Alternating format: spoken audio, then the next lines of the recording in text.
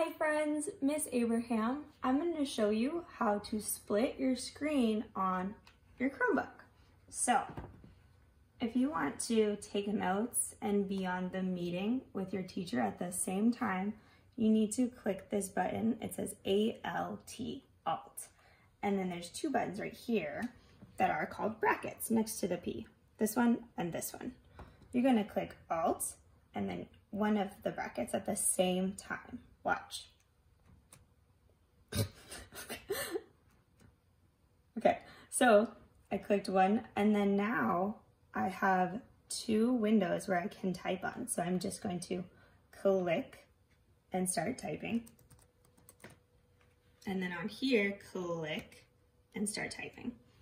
If you don't get two windows, then you want to click the tab with your cursor and then click and hold until it drags off of that. Then you can go back and click Alt and you can click both of them. Now I have two windows on my Chromebook. When you do that, that is called a drag and drop. If you want to highlight words, then you click, hold, and drag to the left. That way you can backspace, or you can click twice and copy. Hope this helps.